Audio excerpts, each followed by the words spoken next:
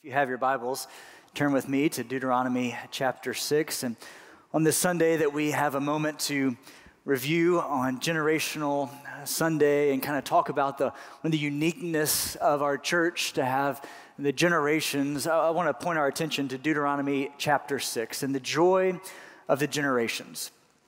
This is precisely one of the reasons why I love this church. This church has been healthy for a long time because of its desire to take the gospel both locally amongst our city and amongst our community, but also to the nations. And one of the things that's kept us strong is we're not a church just filled with old people or just filled with young people, that we have a beautiful mix of the generations that are represented here today. And this morning it was represented as I looked out, I saw my dad holding his granddaughter, my daughter, as we sang these songs together. And you look out and you see that multiplied throughout. And as you saw it represented here from our youth choir and children's choir, our senior adult joy singers and regular sanctuary choir, just all singing together in one unison voice. There's something sweet about that. And so this morning, we wanted to call this Sunday Generational Sunday and kind of lean into the joy of the generations. And it's one of the reasons why I just love this place so very much is the joy of the generations coming together with the singular purpose to lift high the name of Jesus. So I'm going to read the entirety of Deuteronomy 6 this morning. So if you have your Bibles, go ahead and get it out and you can follow along with me. There's a lot there. And so as I read, and again, I'm going to say it, the entire chapter of Deuteronomy 6, so don't get listening fatigue. Stay with me. There's a lot of good things here. Maybe you want to underline a few things and we'll go back to pretty much the wholeness of Deuteronomy 6. There's a lot here. I've got a short amount of time. So let's kick this thing into overdrive and let's get it done, all right? Let's do it together. Now this is the commandment, the statutes and the rules that the Lord your God commanded me to teach you, that you may do them in the land to which you are going over to possess it, that you may fear the Lord your God, you and your son and your son's son, by keeping all his statutes and commandments, which I command you, all the days of your life, and that your days may be long. Hear therefore, O Israel, and be careful to do them, that you may go well with you, and that you may multiply greatly, as the Lord, the God of your fathers, has promised you, in a land flowing with milk and honey. Hear, O Israel, the Lord your God, Lord our God, the Lord is one. You shall love the Lord your God with all your heart, with all your soul, with all your might, and these words that I command you today shall be on your heart. You shall teach them diligently to your children, and shall talk of them when you sit in your house, and when you walk by the way, and when you lie down, and when you rise. You shall bind them as a sign on your hand, and they shall be on the frontlets between your eyes. You shall write them on the doorpost of your house and on your gates. And when the Lord your God brings you into the land that he swore to your fathers, to Abraham, to Isaac, and to Jacob to give you, with great and good cities that you did not build, and with houses full of all good things that you did not fill, and cisterns that you did not dig, and vineyards and olive trees that you did not plant. And when you eat and are full, Verse 12 says, then take care lest you forget the Lord who brought you out of the land of Egypt, out of the house of slavery. It is the Lord your God who you shall fear. Him you shall serve, and by his name you shall swear. You shall not go after other gods, the gods of the people who are around you. For the Lord your God in the midst is a jealous God, lest the anger of the Lord your God be kindled against you, and he destroy you from the face of the earth. Verse 16, and you shall not put the Lord your God to the test as you tested him at Massah. You shall diligently keep the commandments of the Lord your God and his testimonies and his statutes which he commanded you. And you shall do what is good and what is good in the sight of the Lord, that it may go well with you, and that you may go in and take possession of the good land the Lord God swore to your fathers by thrusting out all your enemies from before you, as the Lord your God promised. And when your son asks you in time to come, what is the meaning of the testimonies and the statutes and the rules that the Lord our God has commanded you? Then you shall say to your son, we were Pharaoh's slaves in Egypt, and the Lord brought us out of Egypt with a mighty hand. And the Lord showed signs and wonders, great and grievous, against Egypt and against Pharaoh and all his household, right before our eyes. And he brought us out of there, and that he might bring us into and give us the land that he swore to our fathers. And the Lord commanded us to do all these statutes, to fear the Lord our God for our good always, that he might preserve us alive as we are to this day. And this will be righteousness for us, if we are careful to do all the commandment before the Lord our God as he had commanded us. Let's pray it in our hearts. Lord, would you teach us? Allow our hearts to be open and receptive to all that your word will say today. It's in Jesus' name we pray. Amen. As you have your outlines, we got a few truths that we want to unleash this morning. The first is we transfer what we treasure. Number one, we transfer what we treasure. The whole goal of what we'll see this morning as we pass on the gospel and teach the gospel to the next generation is that we, as a people, will transfer that which we treasure. And before we get to how we do this, it's important for us to recognize that we will not transfer those things that we do not treasure. You see in verses 2 and 5 that the writer would say that you may fear the Lord your God, you and then your son and your son's sons. Then you go on to verse 5 and you see you shall love the Lord your God with all your heart, your soul, your mind. As Jesus was asked, what is the first and greatest commandment? He said this precisely, you love the Lord your God with all your heart, soul, mind, and strength. First and foremost, friends, we will not pass on that which we do not have. Moms and dads and grandparents and teachers, if you're looking to pass on the gospel, you will not pass on that which you do not have. If the gospel has not been a priority in your heart, it's hard for that to be a priority in the heart of the children that will come after you. We will not pass on that which we do not treasure. When we found out that Micah was going to be born, and we have so few secrets or so few surprises in life that when Micah was born, I wanted to find out the moment that the doctor found out what it was, a boy or a girl. So Micah was born, and we celebrated a little boy born into our household, and we were just glad for a healthy baby, and so we took him home, and he was born in September, and so that Christmas came along, and he's like 4 months old, and we were going out to buy him some Christmas presents, and I wanted a little time for me to buy my son his first Christmas present from his dad. And we were getting him like diapers and clothes because he's 4 months old. He didn't have a clue what's going on. So we were getting him utility gifts that would pass as gifts, right? That's what we did. But there was one present that I wanted to be from his dad, right? And so I did what any good dad would do.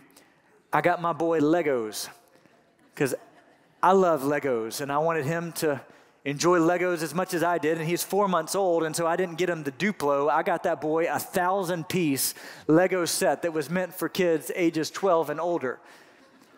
And Christmas came around, and I set that little bundle of joy down, and as he slept, he watched his dad assemble that Lego set joyfully on that Christmas morning because I love Legos. I love them. As a 35-year-old guy, I'm not afraid to say I love Legos. And partner that with I love Star Wars. And so I got that boy Lego Star Wars. 2 for 1, right? And man, to this day, I love getting on the floor, opening up that little instruction book, and just sitting down for what feels like minutes and just assembling those little creations together. And I've instilled that joy of Legos with him. Where did Micah go? He's back there just building Legos, just loving building Legos. We love watching Star Wars Legos together because it's a love. It's something that I treasure and love is Star Wars. And so you see it building up in him. I mean, think about it this way. Do you cheer for any sports teams? And do you see your kids rooting for many of those same teams that you're rooting for and cheering for? We transfer those things that we treasure. In our households, what we celebrate or what we replicate is what we celebrate. And you see the writer of Deuteronomy saying, first and foremost, before we talk about passing on and teaching our children, first and foremost, you've got to have it in your heart. The gospel must affect your soul before we would intentionally pass it on to who would come next. Maybe you don't have kids right now and you're wondering how this plays and affects you, but the Lord has put people on your pathway, whether it's grandchildren, whether it's the next generation that you are discipling, whether it's you're a high schooler and you're discipling junior high students, whether you're a junior high student and you're discipling who comes after you. Maybe there's people in your classroom or people on your job site that you can intentionally disciple. So let's then ask the question, how do we pass along this gospel that has been entrusted to us? Tomorrow I leave for 7 days to go to Ghana. We're going to commission us here in just a moment, but I'm going away, and next Sunday morning. I'm so delighted that Jay will be filling the pulpit. It's the first time on a Sunday morning for him to preach. And to prepare the pulpit for Jay, I thought it would only be fitting to do an acrostic. It's not one of my strong suits, but I'm gonna give it a shot because Jay is so good at those and has taught us so well. And so I'm gonna give you an acrostic, and that acrostic is taste. Coming from Psalm 34:8, taste and see that the Lord is good. So let me give you an acrostic, taste, to help us understand with practical application how we can pass on this gospel to the next generation. As I was talking about an acrostic for this morning, a staff member misheard me and thought that I was going to do the acrostic generational. And they began to get very concerned about the length of the sermon with 12 to hit. But this morning, we just have 5, taste. So let's start with the T, which is teach. Teach. How do we pass on this gospel to the next generation? First and foremost, the T is for teach. If you look on your scripture at verse 7, go back one more. In verse 6, it says, "And these words that I command you today shall be on your heart. You shall teach them diligently to your children." Now, I want you to circle and underline the word diligently, because I think we would all agree that we should be teaching our children and grandchildren, that we should be intentionally teaching the next generation gospel principles. But go a step further and see what the writer says here with the word diligently. And let me ask you, as parents, as grandparents, as teachers in the room, what does the word diligently mean to you when instructing your children? What does it mean for us to teach the gospel truths to our children diligently? We know that studies would tell us that kids that are 8 to 12 years old spend 4 to 6 hours on screens every day, with teenagers spending upwards of 9 hours a day on screens. We recognize that as adults, sometimes we can get home from a long day at work and we can sit in a chair and we can watch TV until we fall asleep, and we can be trained and taught by so many avenues outside of Scripture. Our children are being taught by culture, by media, by social media. They are being just constant onslaught of teaching.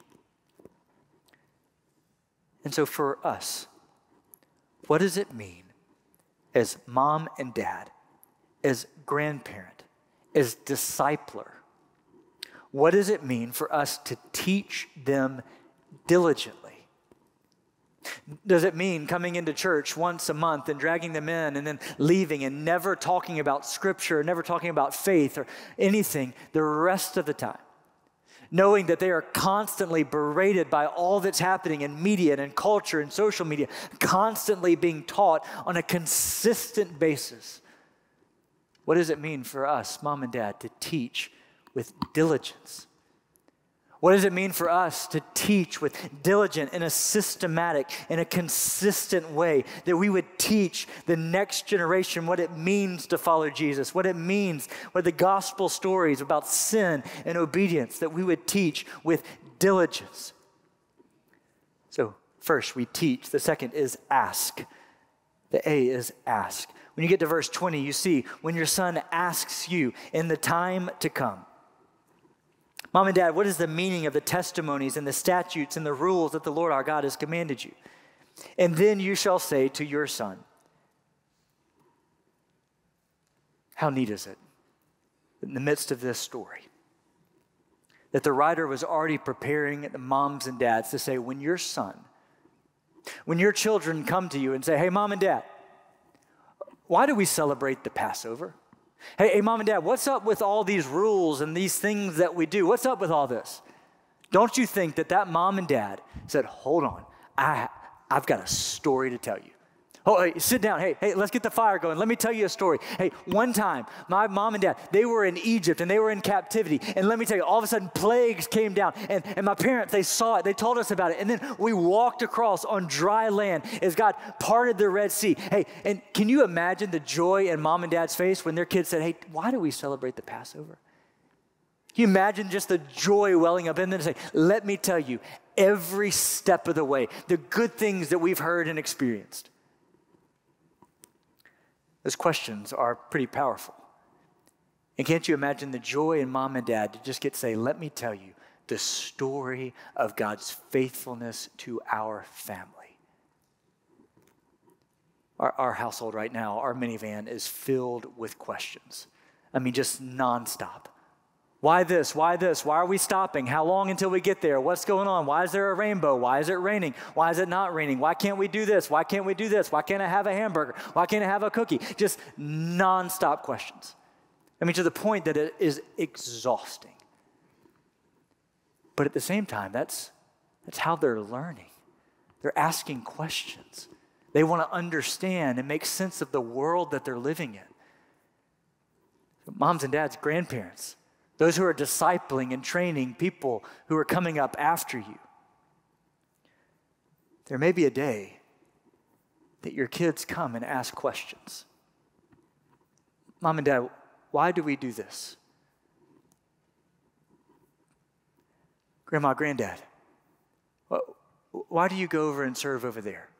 Mom and Dad, why are we doing this? Mom and Dad, what does it mean when you put that little envelope in the offering plate every week? Mom and Dad, what does it mean when we're doing this? Mom and Dad, why don't we do this like everybody else around me does? Why everybody at school does this? Why don't we do that? But see, in that would be incumbent on us for our lives and our households to look a little bit different than everybody else's around them. It was sweet this week as I was telling Micah that I was going to Ghana and filling up suitcases and getting prepared. With a sweetness in his voice, he just said, Dad, why are you going to Ghana? In a moment, I was just like, I'm just going, but the Lord slowed me down in light of this message to say, hey buddy, let me tell you. Do you know how we have that caring center at our church? You know how we have the opportunities to tell people about Jesus in our city? Hey buddy, do you know that there's people all across the face of this planet that don't know Jesus. So I'm going to go tell people about Jesus over there. When those questions come up, whether it's to an 8th grader or an 8-year-old, or whether it's to a 38-year-old or a 48 or an 88-year-old, when those questions come up, we don't discount and disregard. We get on their level and we begin to walk with them. Questions are good. And you see in verse 20, when your son asks you in the time to come, Mom and Dad, have you ever been baptized before? Grandmama, Granddaddy, have you ever walked forward in church? Have you ever been on a mission trip? Grandmama and Granddaddy, what does it mean for you to follow Jesus? What will your response be? Questions are good. And I can imagine that family sitting around, and as that son asked, what is the meaning of the testimonies? Why are we a little different? That mom and dad joyfully swelled up and said, let me tell you a story.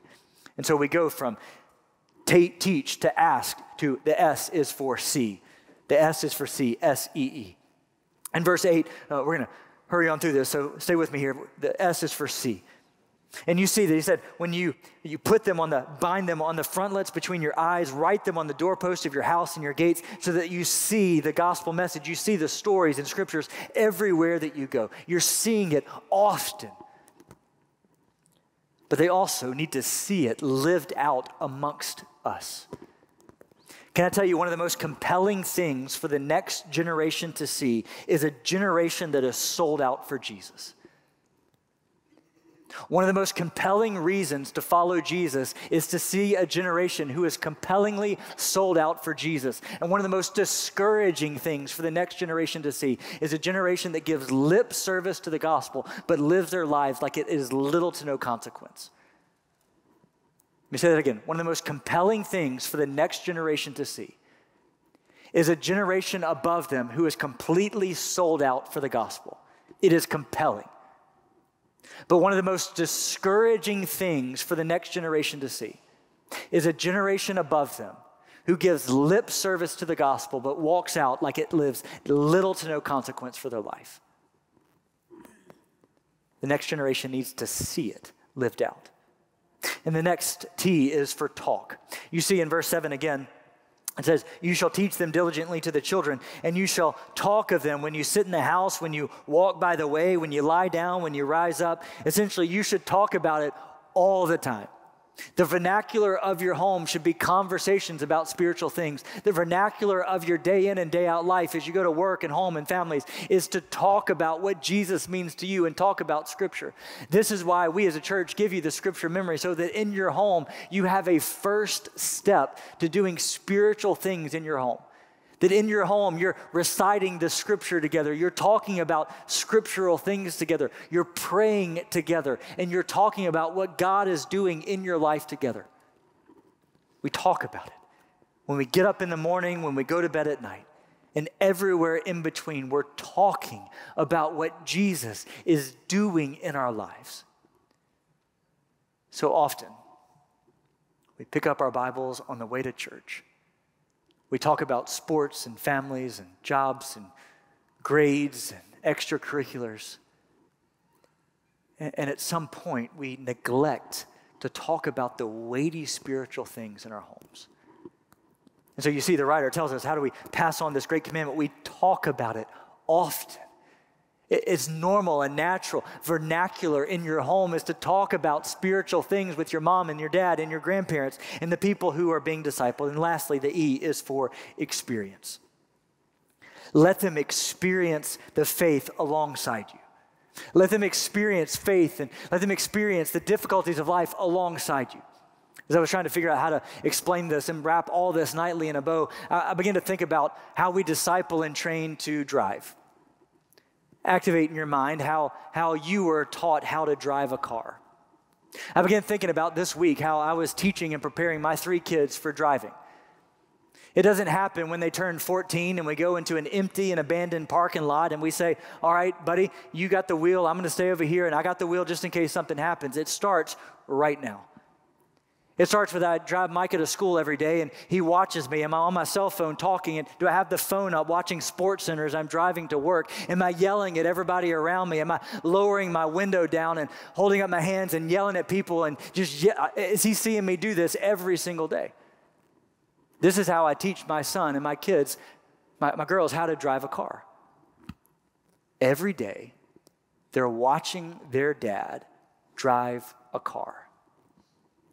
It doesn't happen one day to say, hey, Micah, come in the car. I'm going to show you as a 6-year-old exactly how to drive. And so here's how it works, buddy. I'm about 10 and 2. Turn off the radio. Turn off the phone. The phone's down on by the dash in airplane mode. I'm driving the car. Hey, buddy, this is how it's done. Are you watching everything that I'm doing?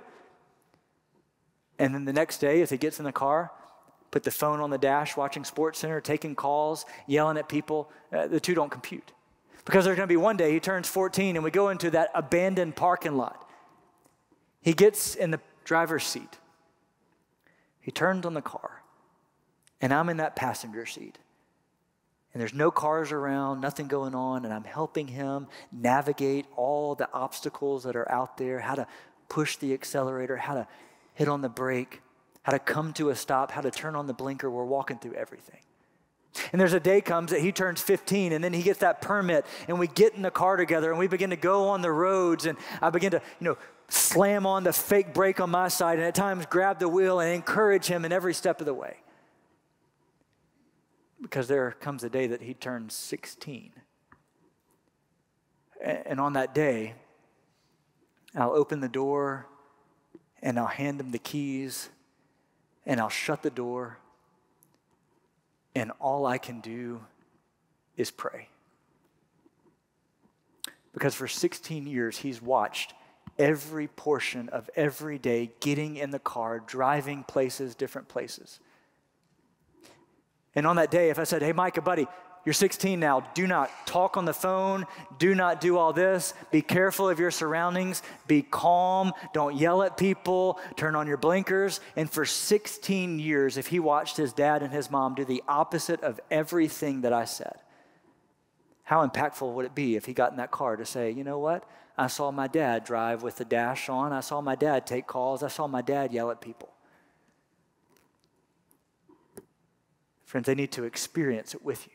There's going to be a day that they need to get out in the parking lot and drive with nobody around. There's going to be a day that they need their permit and they need to take a little ownership. And there's going to be a day, whether it's you send them off to college, whether it's you send them off to their first job, whether it's you put the keys in their hands and you say go. There's going to be a day where the kids that are in our nursery right now are being sent out to be the next missionaries and teachers and doctors and lawyers and engineers and nurses. There's going to be a day that these kids who sang right here will one day go out and make disciples of all nations. And so how are we going to train and disciple and teach? Some would say maybe in this room, man, I have failed so hard. I've been 15 years of watching SportsCenter and listening and taking calls and yelling at everybody around me. I have failed. That ship has sailed, and I guess I'll try as a granddad one day. There's an old proverb that the best time to plant a tree was 20 years ago. The next best time is today. It's easy to say, I failed, there's nothing else I can do, or it's to say, you know what? I may never sit under that shade, but I'm going to plant that tree today. You may have failed as a mom or a dad. You may have not done well, but the greatest time to start living it up is today. I can tell you from this, I am going to be a better father today than I was yesterday. As we come to this, recognize, as we teach diligently, as we allow our children to ask questions, and as we answer, as we allow them to see us living for Jesus, as we talk about it, and as we experience it. Friends, we're raising up the next generation who will follow Jesus faithfully to the ends of the earth. Here's the deal. I've run out of time, and you've still got 3 blanks, and I know that I'm not going to leave you with blanks without filled in. So I'm going to give you the blanks and then let you do your own research at home, okay? So number 3, be careful in our contentment. Look at verse 12 and look at the contentment of the nation as they get into the promised land, the peril and prosperity and being content. And then the last on your outline is how good and pleasant it is when we dwell together in unity, young and old, as we sing together for the glory of God. How good and pleasant it is when God's people dwell together in unity. Let me pray together. Lord, thank you for this day. Lord, we thank you for the joy of talking and learning and growing together. Lord, I pray as moms and dads, as grandparents, but also those who are discipling the next generation, those who have a voice towards the next generation, those who've come before us, Lord, I pray that there is much that we have to learn. So I pray we're always in process of being poured into and also pouring out to others. As we taste and see that you are good. Teach us, Lord, to walk according to your way and your plan. It's in Jesus' name we pray. Amen.